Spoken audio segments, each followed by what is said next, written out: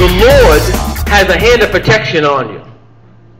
And what happens is, if you abuse His mercy, because let me tell you something, every day you don't do something to improve your health, and you're still healthy or still alive or without symptoms, you're actually abusing His mercy. You follow me? You see, not taking care of this temple is sinful. Oh, we don't want to acknowledge that, but abusing this temple is sinful. But at a certain point in time, when the Lord pulls His hand of protection about you, and then you realize all those cheesecakes are going to cause arterial sclerosis, and you're going to get heart disease, you're going to know that what I said is true.